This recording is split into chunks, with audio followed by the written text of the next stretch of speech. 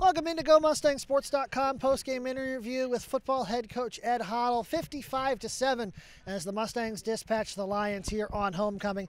Coach, it wasn't all easy this afternoon. This first half a little slow, but you got that drive there right at the end of the first half. How much momentum did that really give you guys going into the locker room? Well, I think it gave us a little bit of confidence that we could move the ball.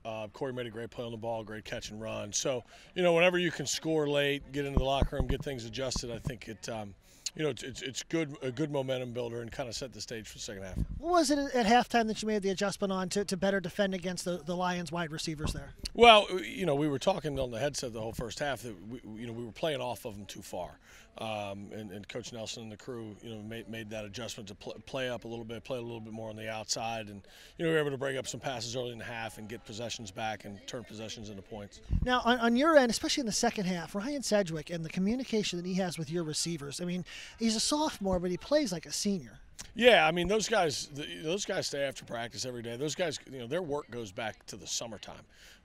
So for them and to be able to adjust and the way they communicate and they know where each other's going to be, and I think as he matures, I think those relationships are going to get even better with our younger receivers, and he's a special kid.